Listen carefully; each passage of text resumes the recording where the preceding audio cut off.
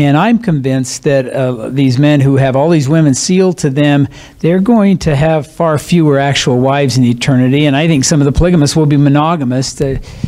Heber C. Kimball will definitely give away wives. He was prone to do that in life. Yeah, somebody asked Heber C. Kimball in Utah, how many wives do you have? And he goes, well, I think I've got 15 or 20, and then there's a bunch of women I was sealed to in Nauvoo, and I haven't seen them since, and I hope I never do. And what he was referring to is if the wife showed up and there'd been a ceremony, then the husband is responsible to take care of her. And that's what he was talking about, is he didn't want these women coming up and expecting him to provide for them. So that was the expectation. But we're going to see a lot of things that are going to be able to make everybody happy. It's a plan of happiness.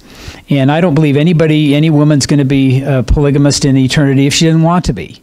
And if you think about it, there's not going to be twice as many worthy women as men. So not every man's going to be a polygamist. That's the numbers. We don't believe that there are women coming into this system from other planets, other places, to allow every man to have 2 wives or something. And that's just a logistical issue, and I'm using my reasoning with it, but I think it's solid observations. So.